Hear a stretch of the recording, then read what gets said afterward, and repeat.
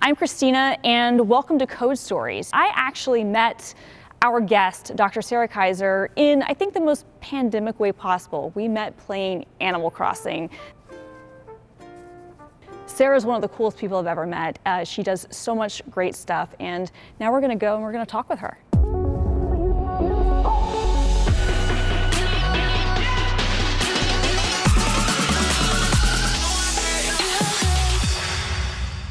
Hey Sarah. Hey, how's it going? Good to see you. Give our viewers your name, what you do, and your background. So my name is Dr. Shor Kaiser. I'm a quantum computing technologist, open source developer, and now I'm really excited about being able to contribute to the open source community and doing community management there.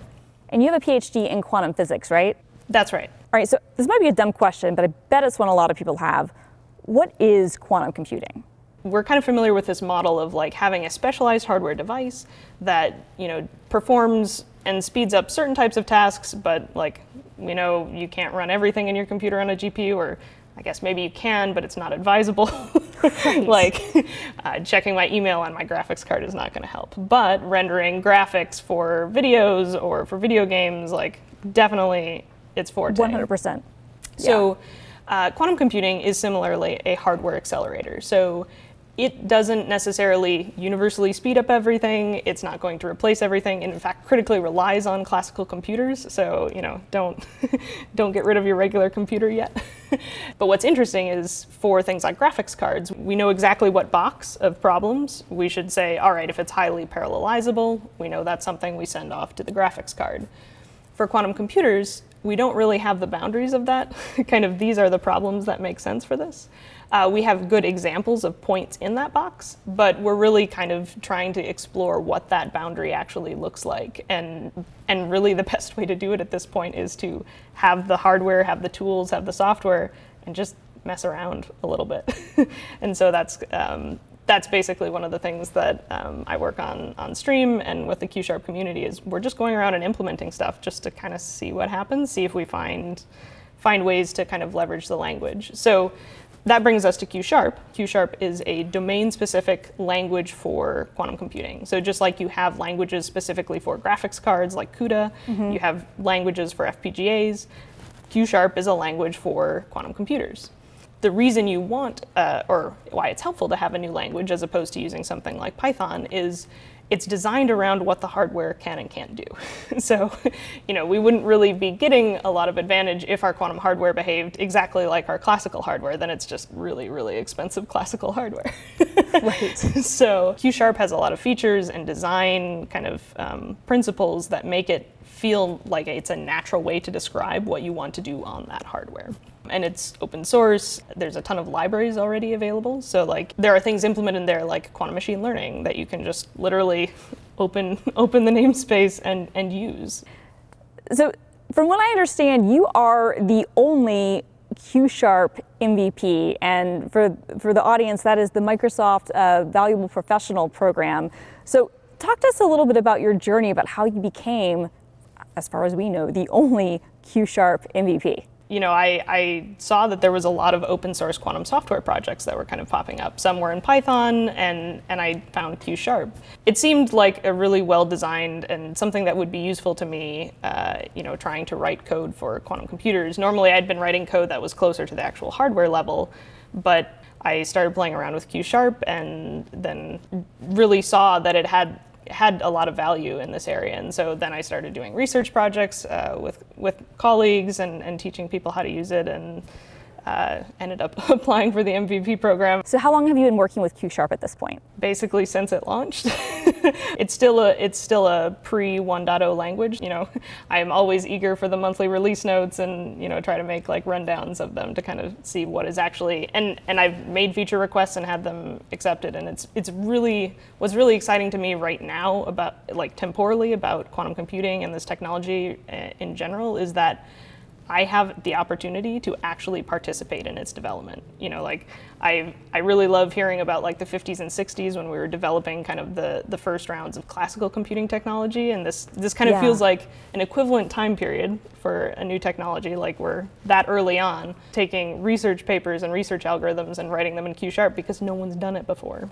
I love using Q#, and I think it's a really unique kind of take in the space of kind of trying to focus on a pretty high level language. So there's not a lot of stuff specific to the hardware that you're running on. Programming and thinking about what you're doing at the algorithmic level, which is basically what we need to figure out right now to figure out the boundaries of that box of the types of problems that we want to run on the quantum computer.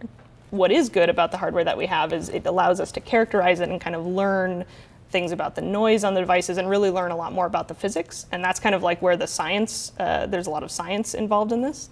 But where this really pairs well with industry and why seeing companies like Microsoft getting into this is cool is because they have the technical expertise to like do the signal processing and build custom hardware, that academics usually either don't have the skill or funding to do so. And so you actually can make progress. Like often as an academic, we were kind of stymied by either budget or just, you had a bunch of grad students trying to figure out this task that, there's commercially available devices to do it, or you have to re-implement everything from scratch. So these partnerships can be really, really productive, I think. Yeah, no, for sure. And I want to touch on that a little bit more because I think this is so interesting, especially for someone like you who has the background in both industry and in the science part. Why is it important that those two work together, especially when we're talking about something like quantum that is still in the development phase and is still evolving? Academics, generally, even speaking of I have very deep knowledge in a fairly narrow area of, quantum technology, given the breadth of what's out there. And that kind of makes it hard when you're trying to build up this stack that has so many different types of technology in it. There's, your actual qubits that you're building, so that's great.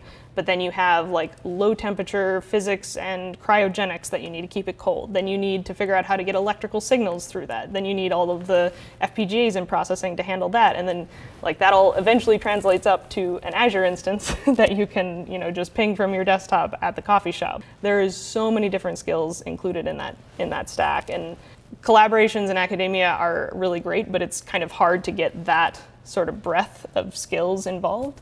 And so working on industry teams where, they have hardware device groups and stuff that are working on everything in that entire spectrum, they can walk up and say, academics can say, oh, here's where we're stuck. We need this plug to go to this widget. And then everybody's like, okay, cool, we got that. And so, everybody gets unblocked in that way. So the scope of what we're trying to do here is just so large. It's not tenable for any kind of one party to be able, or even small number of parties to really do it themselves, which is really exciting. So where are we both as Microsoft and within society, within kind of the state of quantum and kind of creating something that's, more fungible? Yeah, as always, what people call fungible is fungible itself. But and truly, that is where most of the drama and discussion is happening right now. Is how do we define what is the end goal here? But in terms of kind of where we're at, I think we're kind of at two different places. One with hardware and one with software. So we have stuff that works really great in kind of small numbers. We have maybe a couple 10s, 20s, 50 qubits, things like that. We need many orders of magnitude more qubits than that to do things potentially, people talk about Shor's algorithm, that's kind of one of the holy grail sort of things that people want to do.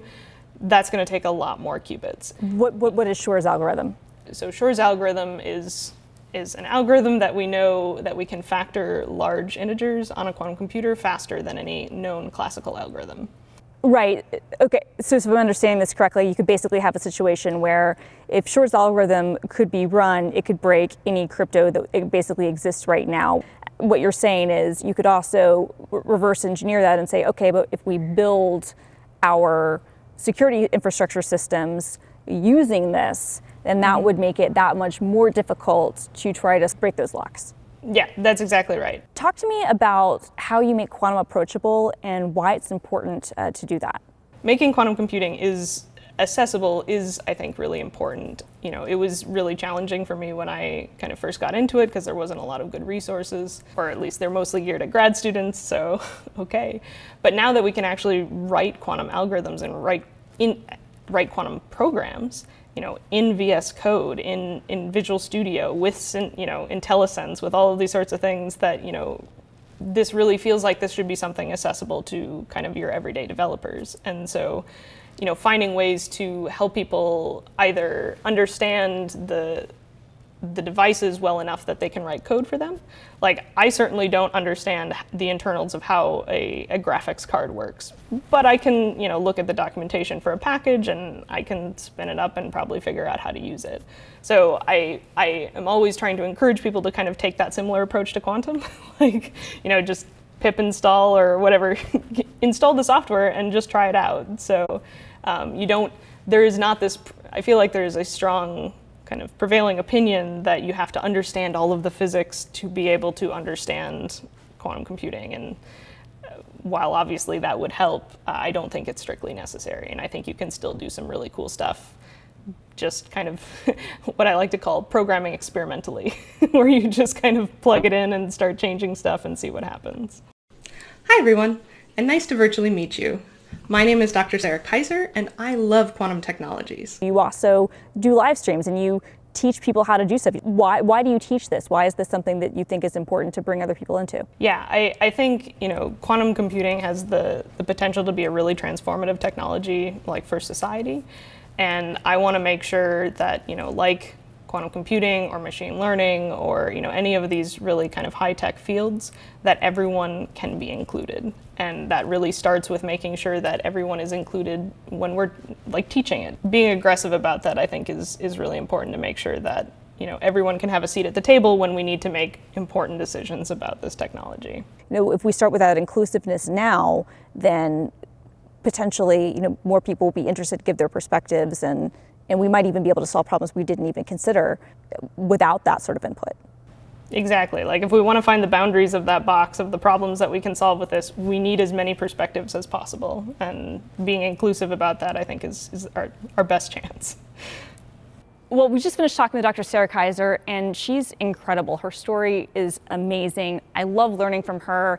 And you definitely want to tune into the next episode, because we're going to dive into the code. And Sarah's actually going to show us how you can program with quantum computing in Q#, and it's going to be awesome. So be sure to check it out.